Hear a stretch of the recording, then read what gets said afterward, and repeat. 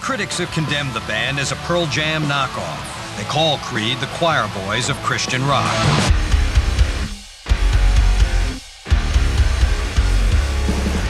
What's up, everybody? I'm Finn McKenty. This is the Punk Rock MBA, and today we are here to tell the story of Creed. And it's a very interesting one because on the one hand, they were one of, if not the single fastest rising bands of the 90s, going from a local band to triple platinum status in less than 2 years. But on the other hand, at the same time that they were experiencing all that success, they were also easily the most hated band of the late 90s and early 2000s. Really like the Nickelback or MGK of their time. They were like the go-to punchline for every smug music snob or critic's jokes. And on the surface, it's easy to see why they were such a target. They're a Florida butt rock bands with those yarling vocals. They had somewhat heavy-handed Christian lyrics, and their vocalist Scott Stapp, to put it bluntly, definitely came off like a douche. In fact, I would say that Scott's behavior was by far the single most important factor in their downfall. But as easy as it would be for me to make a video just dunking on Creed and laughing at all the crazy stuff that Scott did, like going on TV and telling Dave Grohl that he has a small penis, or making a sex tape with Kid Rock, and yes, both of those things did happen, as easy as it would be to do that, I just can't.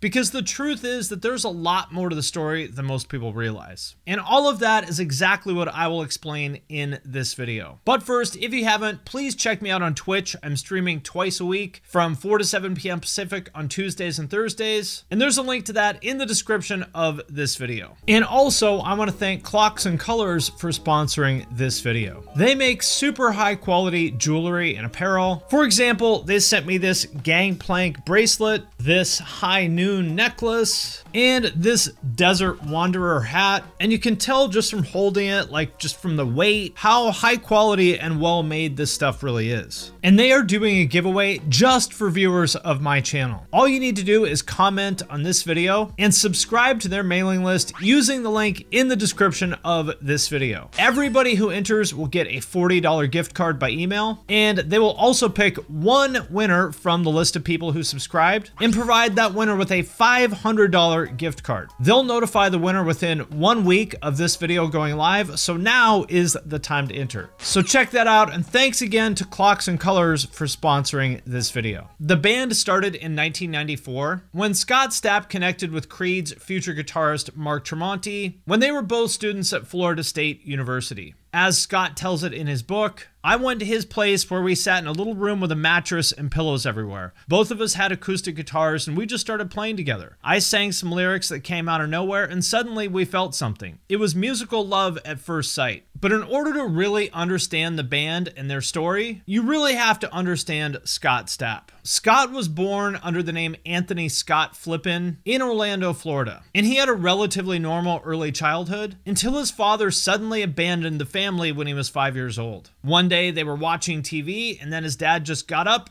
and never came back. That was it. And this left his mother struggling to raise Scott and his two sisters alone. She had a job at JCPenney where she really just couldn't even make ends meet, so they grew up on welfare and food stamps, which was tough enough, but it got even worse. A couple years later, his mother remarried, this time to a man named Steve Stapp, who was a dentist, who was also extremely religious and very, very abusive to Scott and the family. I was beaten. Then it got sicker when religion was brought into it, and he began to beat us in the name of God. And beyond being just a religious nut job, he just sounds like an incredibly cruel person. According to Scott, at one point years earlier, he told me that my baby teeth weren't falling out properly and that he'd have to extract 10 of them, all in one sitting. I wanted to ask whether that was necessary, but who was I to question a man who was both my father and a successful dentist? The process was excruciatingly painful. So he got abandoned by his birth father and adopted by this incredibly cruel, awful stepfather, all of this before he was even a teenager. And imagine what that does to a child. And so Scott eventually had enough and ran away from home in high school. And honestly, who can blame him? But still, Scott remained a devout Christian whose belief in God never wavered despite all the abuse that he had endured. And that was the foundation of Creed. It was the combination of Mark's guitar and songwriting abilities, coupled with Scott's vocals and lyrics, most of which revolved around him struggling to work through all these issues that he was dealing with. And the way that he worked through those issues was largely through his beliefs as a Christian. But it's important to note that he was really the only quote-unquote Christian in the band, and that they certainly never intended to be a Christian band at all. Believe me, if any of the other guys thought that I had God in mind when the name Creed came up, they would have shut it down, and I would have too. We didn't have the slightest intention of introducing anything spiritual into our music. Our ambition was to be a big-time rock band like Def Leppard or Metallica. And the band immediately started playing shows pretty much wherever they could around Tallahassee, at local college bars and clubs, and within a couple years, they had built up a really solid local following. And so they decided that the next step for them was to record an album. They got a loan from their bassist Brian's father for $6,000, which they used to record and release their first album, My Own Prison, on their own label, which they called Blue Collar Records. And sonically, it fit in pretty nicely with the emerging post-grunge scene with bands like Bush, Candlebox, Silverchair, and Collective Soul. And honestly, for what was essentially a local band at the time, it's pretty damn good. They hustled it around town and got local record stores to take it on consignment and sold all 5,000 copies in a month. They were also selling out local shows, sometimes drawing crowds in the thousands and getting radio airplay all over Florida and some other parts of the South. They were making waves as an unsigned band, and the industry was noticing. The major labels started courting them, and although Sony, Warner, Atlantic, and RCA all said that they wanted to sign the band, ultimately only one actually made an offer, which was a brand new label called Wind Up Records. Wind Up was founded by a guy named Alan Meltzer, who had gotten rich from starting a company called CD One Stop, which was a wholesale CD distributor, but what he really wanted was to be like a big-time record executive. And so he took the money that he'd made from his business, started a label, and Creed was the label's first signing at the suggestion of his wife, Diane, who was handling all the A&R. Wind Up gave them a $50,000 advance to remix and re-release My Own Prison on Wind Up,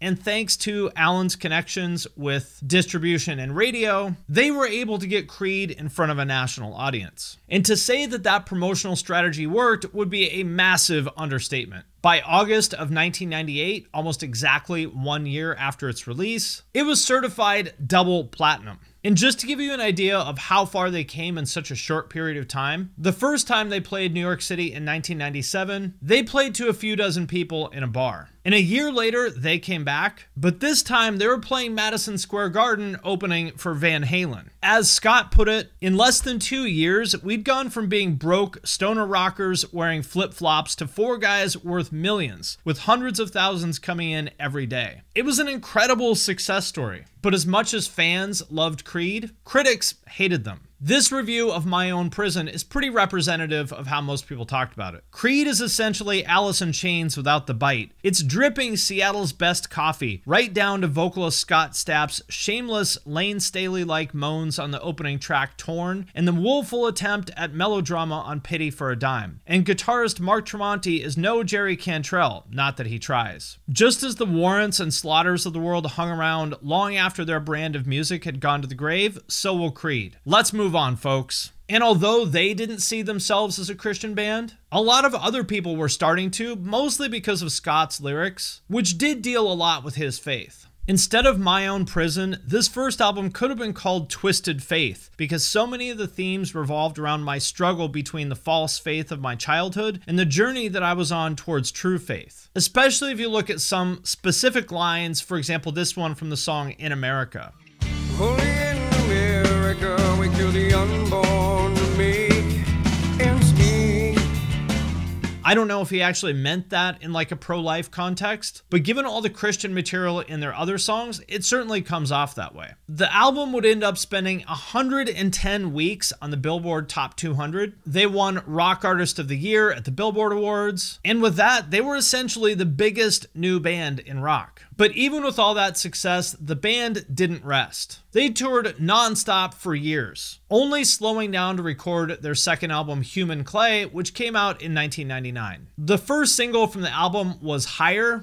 Can you take me higher?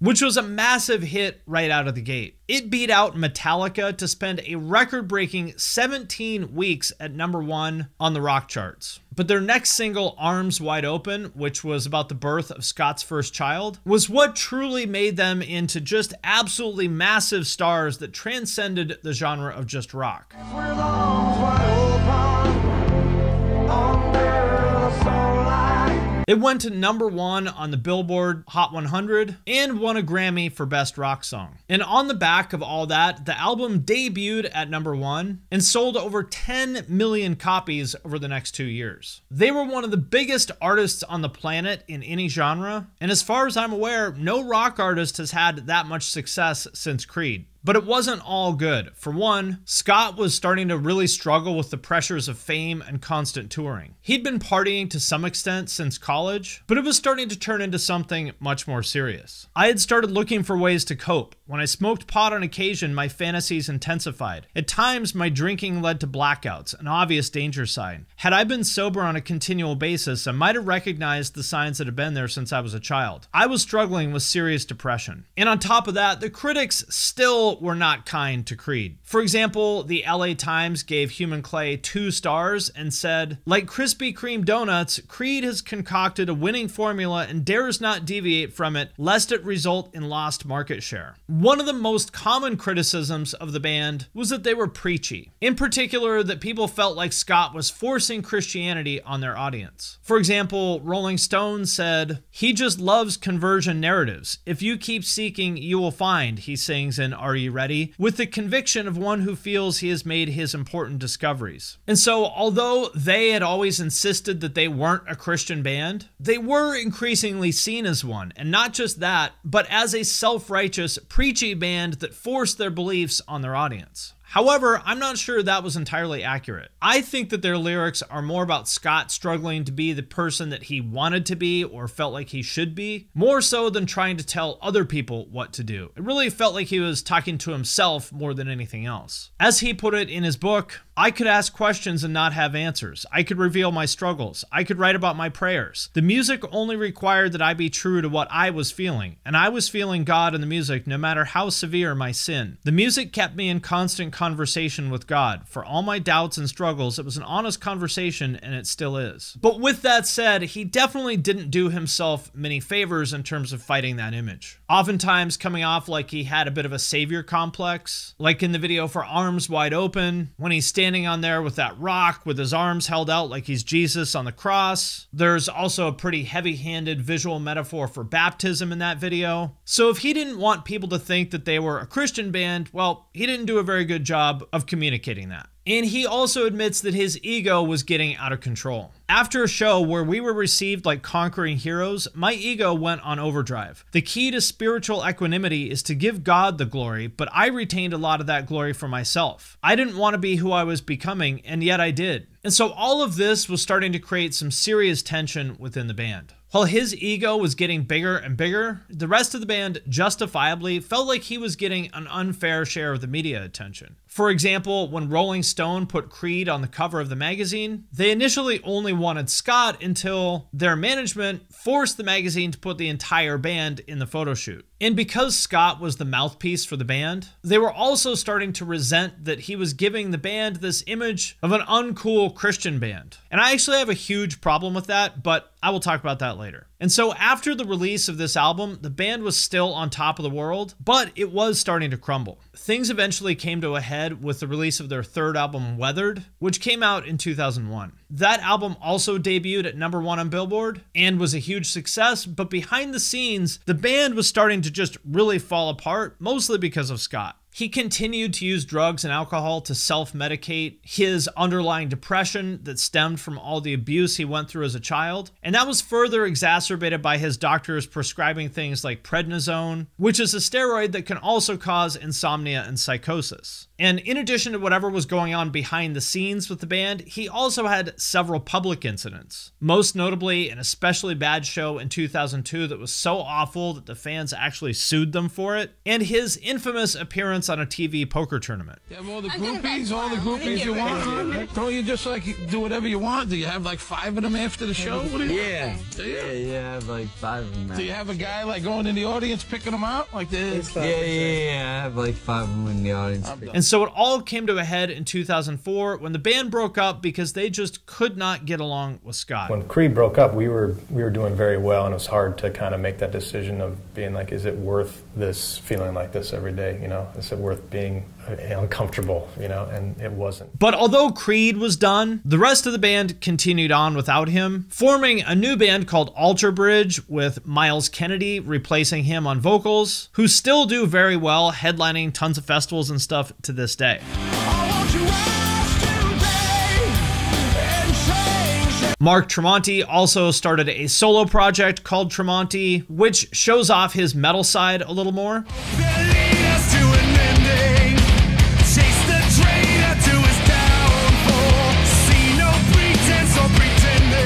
And Scott stayed busy as well. He released a solo album, which pretty much sounds like Creed.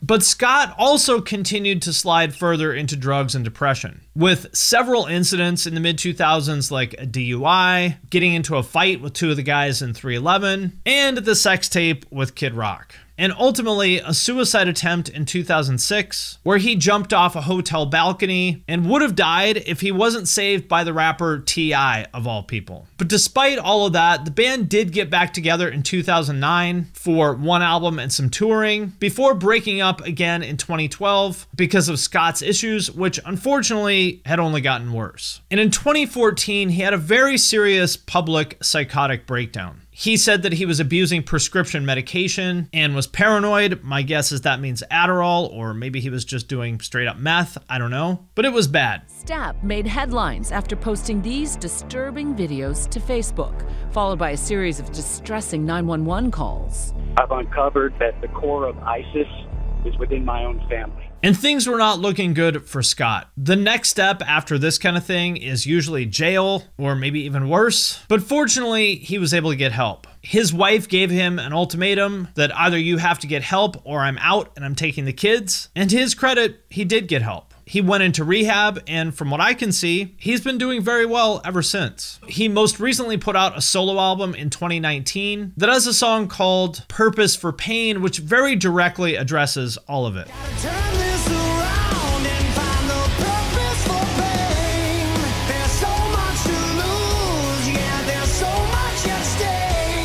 And the rest of the guys in the band continue to do well with Alter Bridge. So as far as I can tell, everybody in the band is in a good place now, which is really cool to see. But that is not all there is to the story. The first thing that should be obvious is that yes, Scott Stapp was an arrogant, out-of-control asshole. There is no two ways about that, even he admits it. But it should also be obvious why he was like that. This is somebody who endured trauma on top of trauma as a child, first abandoned by his birth father, and then physically and emotionally abused by his new stepfather. He's also part native, which genetically predisposes him to alcoholism. In a lot of ways, he kind of reminds me of my mom, who was also an incredibly difficult to handle, out-of-control alcoholic. And I know why. Because both her parents died before she was 15, and then her brother killed himself when she was 20. Of course she was a mess. Who wouldn't be? And so my point is, when you see someone struggling with addiction and mental health as he so clearly was, instead of pointing and laughing at them like so many people did with Scott Stapp, take a step back and ask yourself, why? Why are they doing this? What did they go through that could have caused them to be so dysfunctional? I think a little compassion goes a long way, and who knows, you might actually change someone's life. And secondly, aside from Scott's behavior, the reasons why people hated the band were mostly really shallow. Hating a band for being Christian is honestly just ignorant.